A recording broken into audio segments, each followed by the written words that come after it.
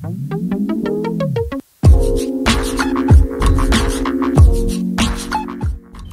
up, y'all? It's me, Sister Girl Tuesday, back at it again with another video, filming in the great outdoors.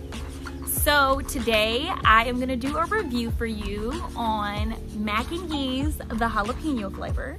So if you don't know Mac and Yease, it is a plant-based macaroni and cheese. And so I heard a lot of good things about it from my friends who visit Whole Foods and from other people on the interwebs.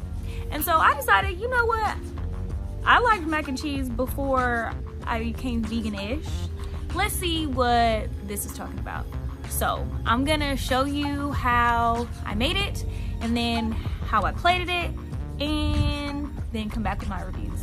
So let's get it. All right, I'm just gonna get started by lining my 9x7 baking dish with some parchment paper. And then I've got my mac and Yease, and I'm gonna follow the instructions on the packaging.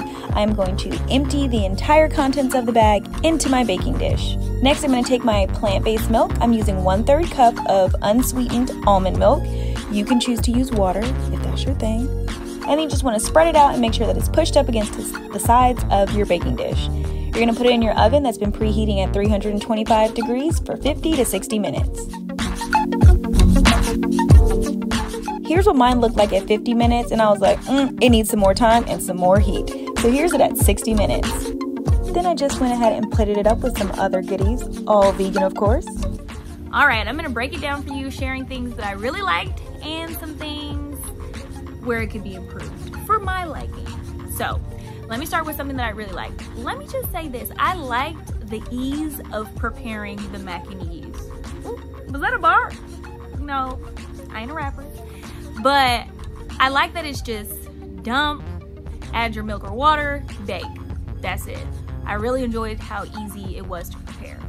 Now, I will say that I thought that it was kind of oily. I don't know if you guys remember watching me put it into the bakeware, but there was a lot of oil and it didn't bake out. And so that kind of made it messy. I was not a fan. But when it goes back to things that I did like, I liked the creaminess and the texture of the mac and Yease. It was reminiscent of real macaroni and cheese, like the way that it baked with the little crisp on top. I enjoyed that. But I will say, for it to be jalapeno mac and cheese, I wasn't feeling the heat. I think it could have used a little seasoning, salt.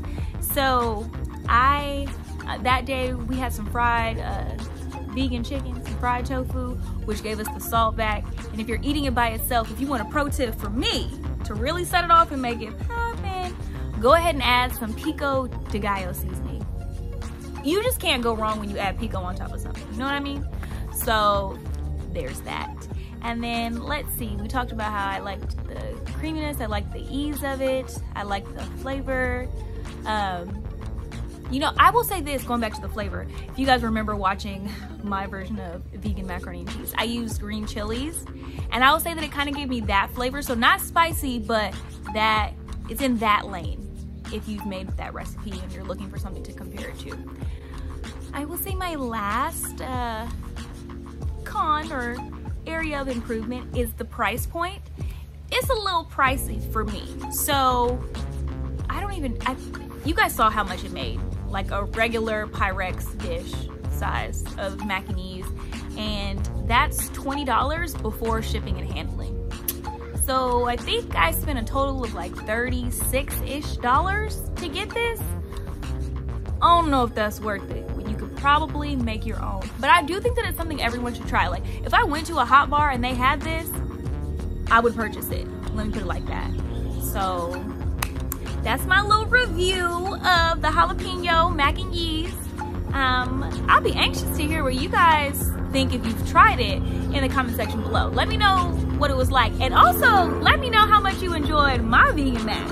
I think I got an updated recipe coming for you soon. So if you're interested in that, let me know. But you already know, before you go, don't forget to like, comment, share, and subscribe, and I'll see y'all next time.